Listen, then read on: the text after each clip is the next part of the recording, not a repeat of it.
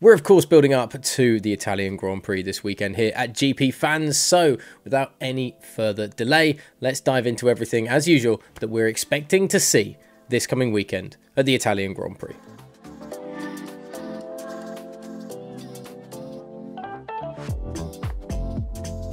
Up to the Belgian Grand Prix, it was possible to argue that Ferrari could and should be leading both the drivers' and constructors' championship battles.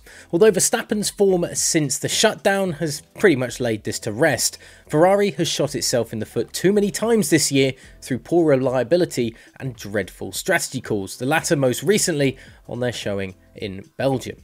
The Tifosi lining the Autodromo Nazionale Monza has never been shy about letting the Ferrari hierarchy know their feelings on how the team is being run, and should a mistake be made this weekend, there will surely be an uproar.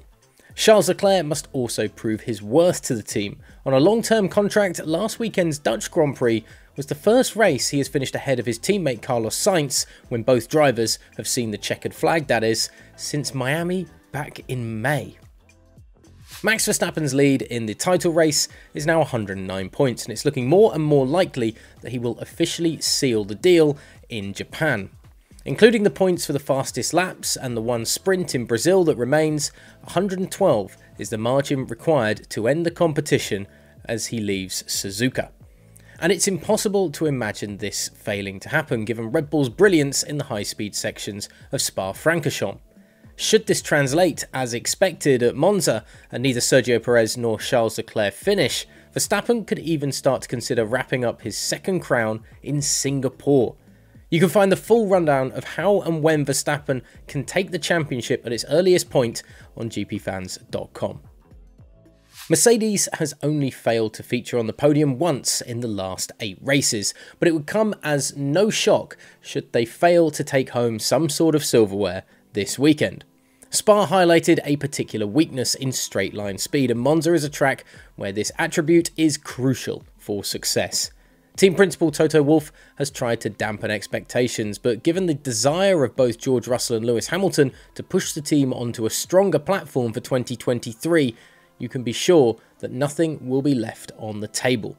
Mercedes will be there or thereabouts at the front of the midfield, but Red Bull and Ferrari will likely have far too much pace for the Silver Arrows to be able to handle. The end of the European season is often when the last remaining seats are claimed for next year. Danny Ricciardo, Mick Schumacher, Pierre Gasly and Yuki Tsunoda are just some of the drivers waiting to learn where or if they will be driving next season. The transfer market has been pretty crazy this year, with Sebastian Vettel and Fernando Alonso kicking it all off prior to the summer shutdown.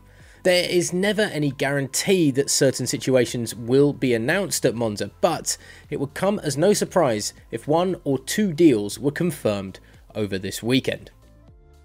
F1 has needed to unite on a number of occasions to speak out against online abuse of teams and personnel, with a video stating the message to drive it out permanently fixed to the top of the sport's Twitter page.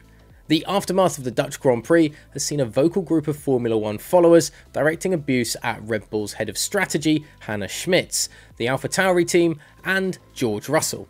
This follows on from instances of death threats to Nicholas Latifi and former FIA race director Michael Massey after last year's Abu Dhabi Grand Prix.